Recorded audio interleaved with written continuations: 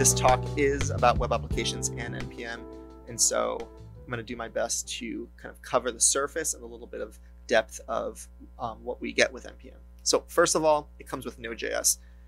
You download Node.js, you get that version of NPM that comes with Node. And what does it do? It organizes your external packages. So despite all the wonderful things you get with Node out of the box, it's not enough to build everything. And if you're interested in building your tools from scratch, you can do that with Node alone, but chances are the tools that you're thinking of building already exist.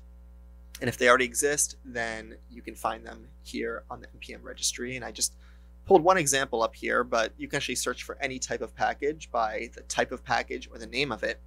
In this case, I actually found this by searching logger. And you can see we have an exact match of somebody's logger package, but we also see ones like Morgan, which is really popular. And then I clicked on Bunyan just a second ago, but let's take a look at Morgan. On the NPM registry here, npmjs.com, we'll see the full list of packages that are available for Node projects. So you can see here, this is pretty popular, 2 million downloads a week. I've used this before. It's great for using in your project.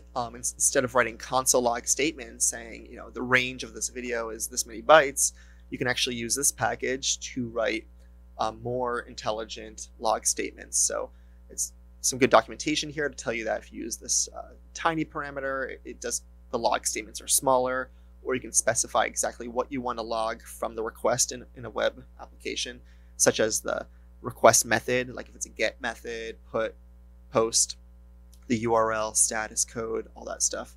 So this is helpful because as you're getting into coding and development, you also need to debug, and these log statements help you figure out what went wrong. You need NPM. So even if you don't plan on using external packages, you need NPM to initialize your project.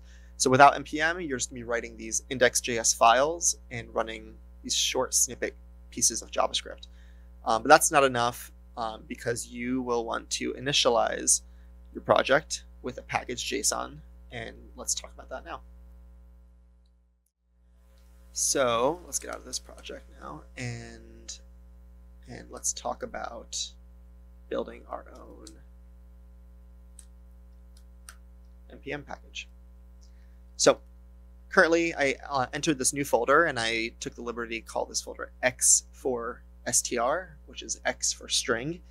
And I had an idea to build a package that has a JavaScript module that converts strings into a bunch of X's. So if you can think of, you know, how sometimes you see passwords represented in different ways to hide the actual contents of the password. Here I'm going to do that by converting all the elements of this word, of the password, into X's. And this is an empty folder. So let's go into VS Code and start building this from scratch. So one of the first things we want to do is, since we're dealing with this new project, we want to, yes, create an index.js entry point, but also initialize this project. So let's go into for. The actual folder name doesn't really matter much, but we do care about the project name. So on the slides we saw we have npm init to initialize our project, and right away it's gonna give you this prompt and tell you that the package name is the same as your folder name. I do want it to be similar, but I don't need that number 4 in front, so I'll just paste this in and call this x4str. We can also specify the version. Since we're starting fresh, we don't need a version here. Description, a library to convert strings to X's. Our entry point is index.js, and we could add some test commands. We can specify a GitHub repository, which I don't have for this right now, and some keywords like node, string, X. And then for author, I can put my name in here. And license, I can use the default license, but you can also specify other licenses like MIT license, or if you have a proprietary code that you don't want to give out, you can do that as well. So in the end, it's going to print out this JSON object and say, does this look okay? These are mostly default options, and that's okay. So I'll hit enter, and we're done here. And what we get is in this folder for_x_for_string, we have our index.js, but we also have this newly created, auto-created file called package.json. And this comes with a few things: the name, version, description, our entry point, which is our main property or key. And we have scripts, which are very useful for defining different scripts that you want to run to build your project, run specs, anything at all. You can actually customize those or use specific ones with other projects. In this case, we're not actually going to use this, and so we can actually remove as much as we want from this file. This is just a JSON object, so I'm just going to delete that. We have our keywords, and then author and license. So this is a basic description of what our project offers. So this will be helpful if we put this online and somebody wants to use this project, but in particular, when we do publish this package, NPM registry will need this information. So in our index.js, let's keep this short and export a function for converting strings to X's. Great. So how do we do that? Module.exports equals, and we can just make it equal to a function, and we'll say, let's see, we get a string. We want to return some representation of that string. So first, let's just make sure this is in fact a string, and we can do that by casting whatever value we get here as a string, creating a new string. Then we want to get the length of that string. And then we want to use the number of characters that we get from this to build a new array. So now we have an array of length equal to the string's length, and we'll fill that array with X's, and then join the contents of that array with an empty string. Cool. So that's pretty much it. I mean, there's a lot of packages that do very simple things, and sometimes when it's simple, it's really useful and people start to use it. But for now, I'll keep it simple like this. Let's test this out. We can actually test it by going into our REPL environment, the sandbox, click Node, and then just like before, I'm going to require, let's actually set this to something. Let's say const x for string is equal to require our local index file. Great. And then let's create a new string. I'll say string is equal to, maybe I'll make this more interesting. I'll say my password is, so let's say this is my complicated password, and I don't want anyone to see it other than people watching the stream. Oh, can't do that. I didn't wrap it in quotations. Cool. So our password is this complicated hash of some sort. And now we want to test our new x for string. And we'll say our password. There we go. So we converted this hash into a bunch of x's.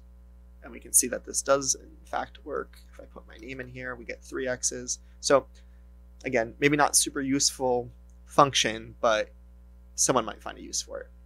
So let's stop there and now try to publish this package. So back in my slides here, I said that at the end, we have npm login and npm publish. These are the 2 commands that you need to publish your package. If you haven't created your npm account yet, then you'll need to do that first, and then you can run the login command. But once you're actually connected, you can just run npm publish. So let's quit our REPL environment and run that again, npm publish. There we go. So it's going to be running this and pushing this up to my account, and we're done. So what do we have at the bottom here? We have x for string version 1.00. Great. So that's it. It's not published. So let's take a look. Let's try and find this. Let's say x for string. Let's go back to where we were looking at the Morgan logging library and search for x for string. And there we go. Our package published a few seconds ago. No downloads. Not super popular, but it's okay. It's only been a few seconds. That's cool. This is now public. So if you want to use this, you can use this package, x4 string. So keep that in mind. Publishing a package is not very difficult, and it's pretty satisfying when you get a package listed on NPM. Quick word on NPM and its rivals.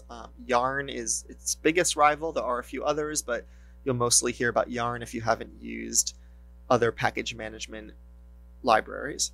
There is a link here that compares the two, but generally keep in mind Yarn was developed by Facebook, and as a result has a lot of Facebook community driven kind of behind it, just like React has. So it has some resources there. It also was aiming to offer a little bit better performance, a little bit better dependency management, meaning how you handle the packages that you install. In which case it started with this deterministic approach, which says that the packages you install, the order in which you install them, remains the same each time, which is important in certain cases when you override certain JavaScript. And they also have certain other features like pruning your packages. If you have packages that get out of date or cached and you end up building a lot of garbage, there's helpful tools for clearing that garbage. But NPM is updating all the time. I mentioned in an earlier slide here that in the newest version of Node, we get NPM 7, and with that we get a lot of new changes that kind of keep up to date with what Yarn is trying to accomplish. So ultimately it's really your choice, but the syntax is different. So if you choose one, instead of using npm install, you'll be using yarn add and different commands to start working with your package JSON and your Yarn lock file.